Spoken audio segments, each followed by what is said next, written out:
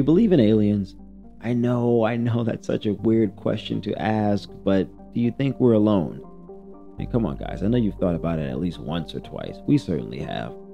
Well, if you do think we're alone, think again, because Agents Mulder and Scully have finally found the truth. It took them long enough. Do you believe in the existence of extraterrestrials? There's no predator to fight it back. Danny Glover's not coming to save the day. But there's really nothing that can challenge this thing when you think about it. It's in a league of its own. And its technology is truly a game changer. I think it recreated the rules, if you will. It doesn't look like anything we've ever seen before. It's strange. It looks foreign, as John said, but not like a Ferrari or Lamborghini. It doesn't have that Italian refinement with all of the beautiful accoutrements. But again, it's from out of this world, and so what do you expect? And it certainly doesn't operate like anything we've ever seen before. But thinking about Area 51 and all the alien stuff and Roswell, have you ever wondered what was really out there? Well, let's just sort of say we found out. We got our hands on a little piece of prize, and it is none other than Laugo Arms Alien Pistol. This thing represents a quantum leap forward in semi-automatic pistol design. It's a specimen of evolutionary proportions, freed from the confines of obsolete locking mechanisms and conventional trigger design. You know, that boring old stuff that we're so used to here on Earth. The Alien ushers in the dawn of a new breed, the first of its kind. It was designed by Jan Lekansky, founder of Laugo Arms, and most of you have probably never heard of Jan before, and don't worry, you're not alone. Nor did we until we did some research. You see, Jan is not necessarily a stranger to the world of firearms. He actually designed a gun before, a submachine gun that caught the eye of none other than CZ. It impressed CZ so much that they bought the rights to his design and deemed it the Scorpion, the CZ Scorpion, which is a pretty cool thing, but that's another review for another day. Maybe we'll have to get our hands on one. The Alien comprises a gas piston blowback system. It features a 4.8-inch fixed barrel with the lowest bore axis on any pistol in the universe. And yes, I do mean the universe, not the multiverse, for you Marvel fans out there, because I know how far this thing could go, but that's a conversation for another day. The Alien has slides that reciprocate on the side, while the top part of the slide stays stationary, and it can be fitted with either iron sights or red dot. The gun is incredible. When you look at it, you're confused, wondering how in the world does that thing actually function. But it just works. It shoots insanely flat, and it just stays on target. Whether you're running, moving side to side, or moving backwards, you're always going to be able to find your target and take a well-aimed shot. That's what makes this thing so incredible. It's almost like a UFO, if you will. Maybe you saw something in the night sky, maybe you didn't. Whatever that thing is, it is incredible. That will be your first impression, because it was certainly ours. It is unique, but it certainly is not cheap. There's two different packages that it comes with: the performance package, which has an MSRP of $4,000, and the full package with an MSRP of $5,000. In our case, though, we were lucky. Thanks to my friend Mark, we were lucky enough to experience the Signature Edition.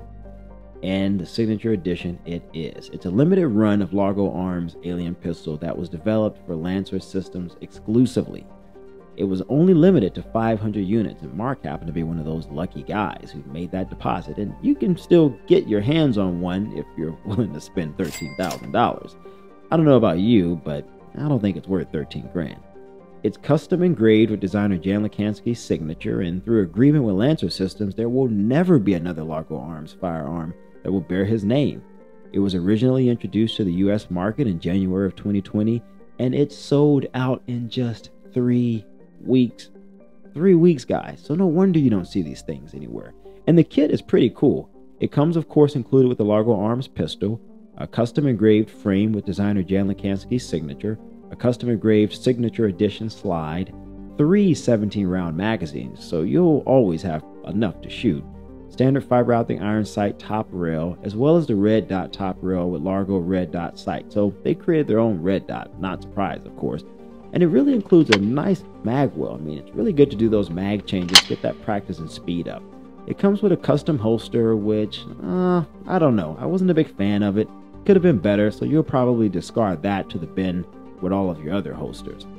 It comes with cleaning supplies, a custom hard case designed by Jan, as well as a toolkit which is useful for sighting your red dot.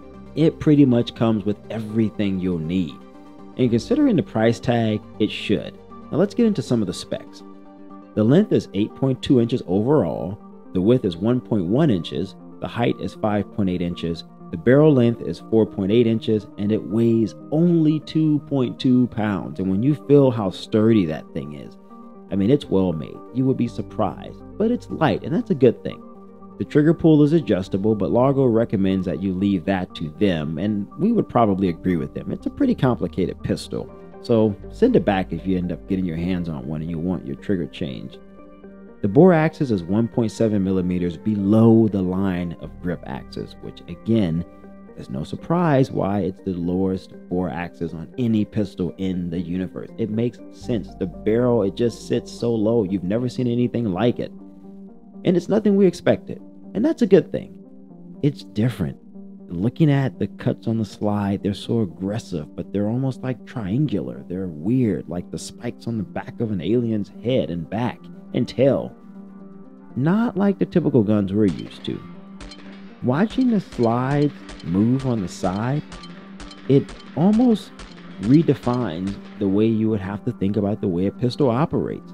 You know, so Chris is behind the camera. You guys have never seen Chris before, but we've done a lot of work with Chris in the past, especially the early days of Guns Out. And Chris said something I thought was interesting. Chris, when we were talking about ARs, Chris said, just imagine, guys, 25, 30 years ago, no one would have ever imagined ARs being sold without irons. That is the case now. Pistols are now being made and sold without front and rear sights. And now you have this. Yeah, sure. Which is ahead of itself, ahead of its time. And I would argue in about 5 or 10 years, this may become the norm, guys. Oh, I don't even think it's going to take that long, to be honest with you, Sherm. Because think about it right now. The Max Michelle doesn't come with the front sight. You see, the Sand Viper doesn't come with a front sight. So they're already moving towards optics only, period. That's the first step.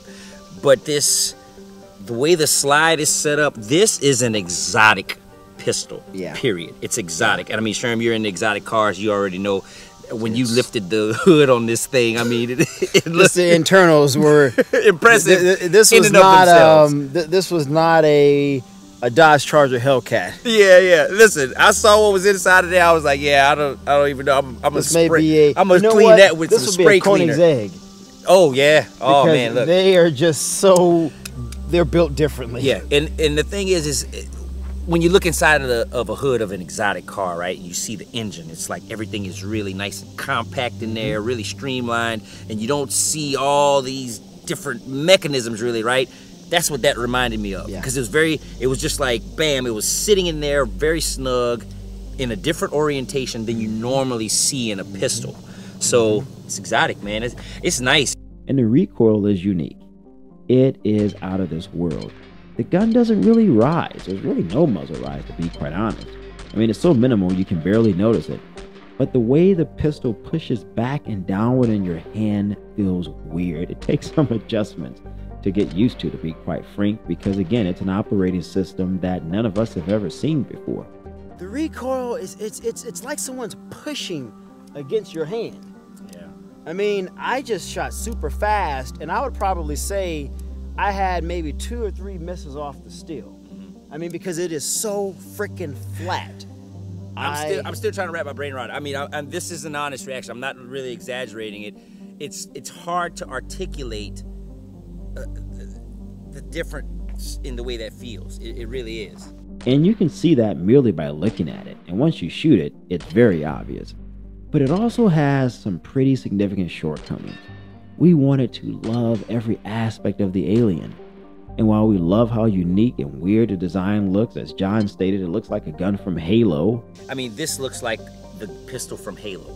It does. I mean, it really does. I mean, they could not have named this anything other than Alien, guys. This was the perfect name for this pistol. And like Sherm said, he says it's the future. I say it's the near future. I really do. Because I mean, it makes so much sense. Well, the next question is, where is Predator? I don't know, but we ready for him with this thing, though. It shoots really well. The trigger is great. but it gets so hot. It gets so hot in your hands that one YouTuber said that he tested how hot it actually got, and it was up to 150 degrees.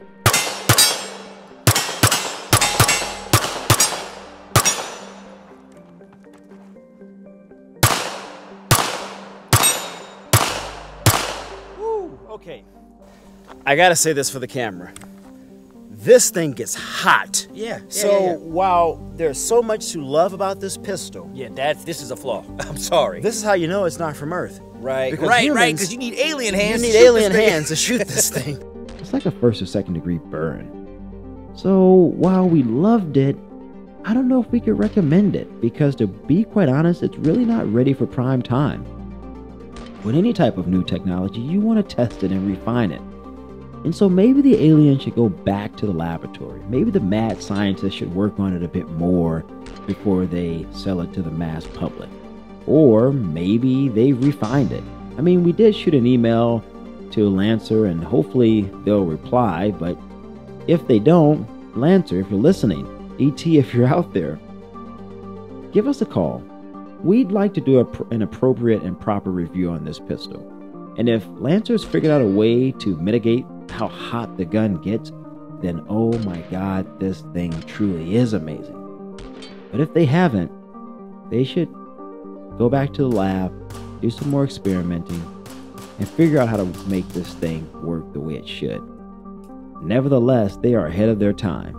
And maybe in 5 or 10 years, other manufacturers will follow suit with a similar design. It is certainly one that is a step above all the rest. But then again, that's why they called it the Alien. So you're watching this content because, John, clearly you believe in the Second Amendment, which is why we want you guys to support Gun Owners of America by going to gunowners.org. Please do. Gun Owners of America is in the trenches on every 2A argument, every 2A fight that's being had out there today, and God knows there's a lot of. So please, go to gunowners.org and join.